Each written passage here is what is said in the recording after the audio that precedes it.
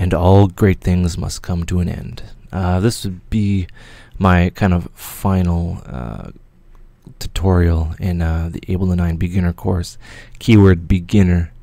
And what you should be doing is focusing on making loops of your music that you want to make. The main part of the track would be sufficient, and it's more, to kind of go in your own way. I know that sounds kind of lame. I wish I could, I wish I was more articulate to teach, like, how to make epic Skrillex beats and, what people want to know. But, yeah, so eventually, with lots of practice and some knowledge and some great sample packs, you will get a loop that sounds like this.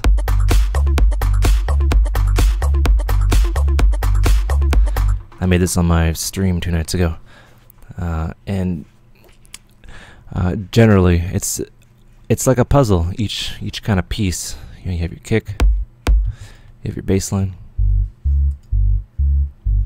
you have a simple loop from a sample pack creator, you have a clap,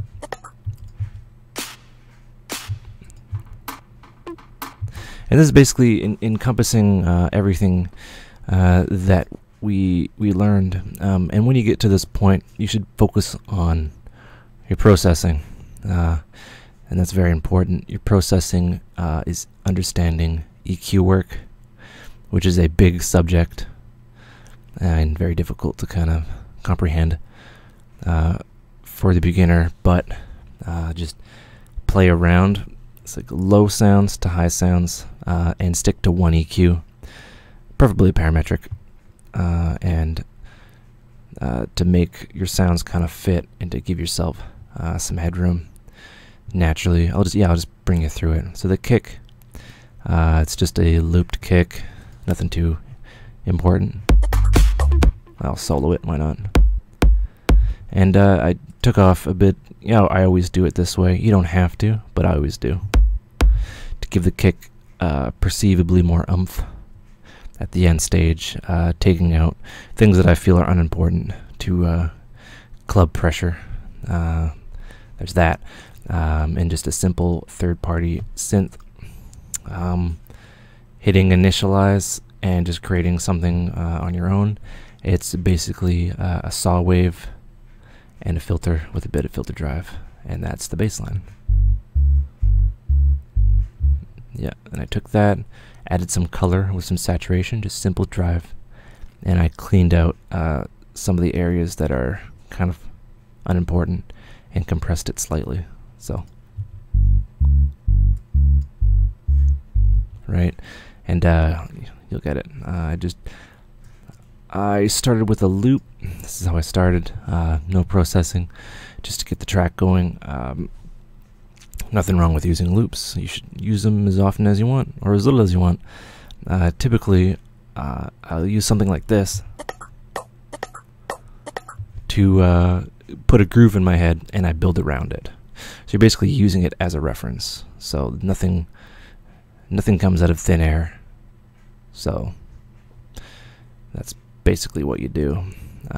Clap, simple clap, didn't have enough space, so I gave it space by throwing a reverb on it. Simple, right? And some percussive kind of shuffly bits with some delay. And yeah, I guess I should go over and reiterate a few common problems you may run into and what you should look out for. CPU usage. This is not actual CPU usage. This is Ableton's processing threshold thing. It doesn't relate to CPU at all. It relates to your buffer and a number of things, and it incorporates your sound card and your drivers and all that fun stuff and how many tracks are going on. This is not real-time CPU thing. A faster CPU helps, but this factors into a lot of things. If you're getting a lot, if your CPU is kind of maxing out, what you can do is you can freeze certain tracks, and generally, say if I had this and it's it's a Rompler synth and it's crazy and it's going nuts, and I have lots of effects, and I have Fab Filter and Saturn and all that. What you can do is you can right click on this and freeze it, and you get that thing. And what this does is this creates a temporary audio track, and basically it renders out this one track with the effects and everything. So say, oh yeah, I'm not going to use this anymore, the processing is killing me. So what this does is this frees up the processing. It's the same sound, right? What the hell's that? That was weird. I thought someone was knocking on my door. That was weird. Anyway, and generally, yeah, freezing, you can do that. But say, oh, I wanna edit it or edit an effect. I go unfreeze, and then it's back, and I can edit all these parameters, right? So you can do that. You can freeze it again. Let's say that. But then you want it to just render up this one track, and you could solo and then render and then drop it in, but that's a waste of time. So what you do is you right click and you flatten. And flatten for Photoshop users is basically the same thing. Flattens it, bam, flattens it to an audio track, and you have no more processing taking up your CPU cycles. So that's really good. I do that sometimes with leads. Leads get like really intense with lots of reverb and delay, especially if you're using like a convolution reverb or like a modeled reverb. It's a lot of CPU.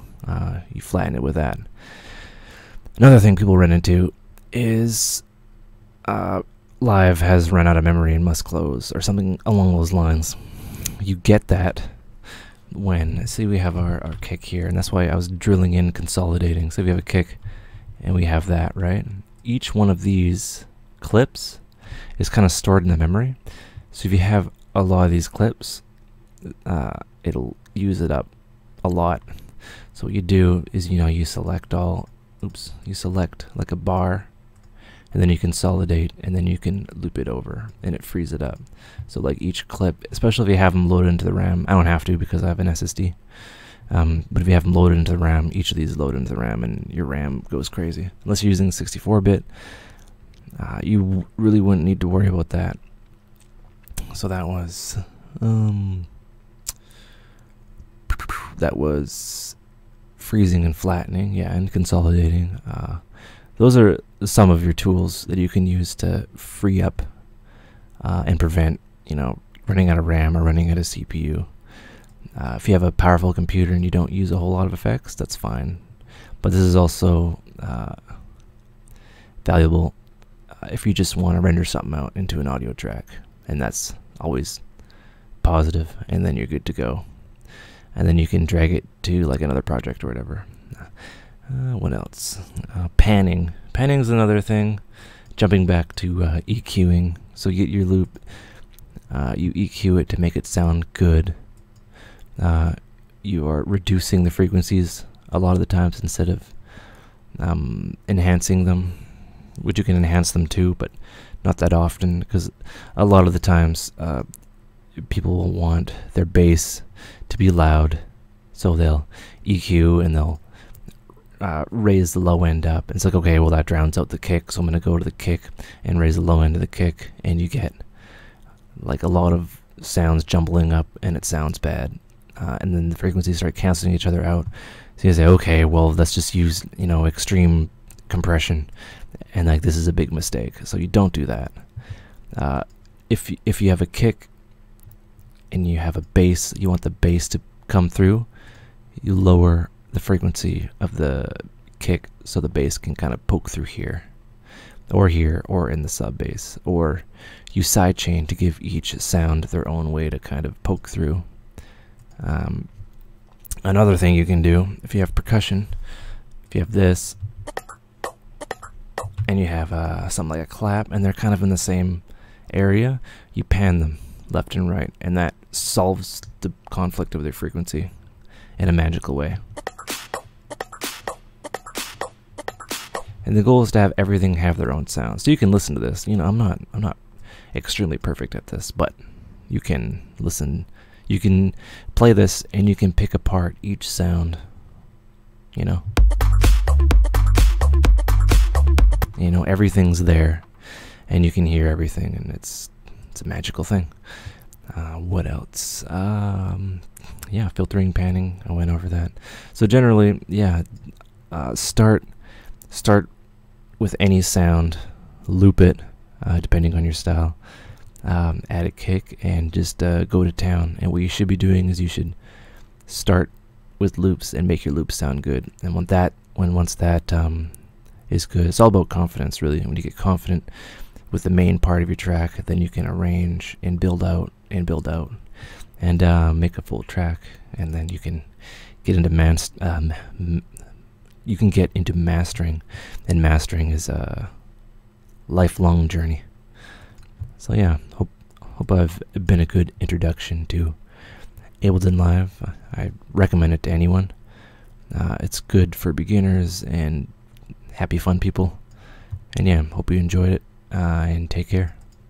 Till next time.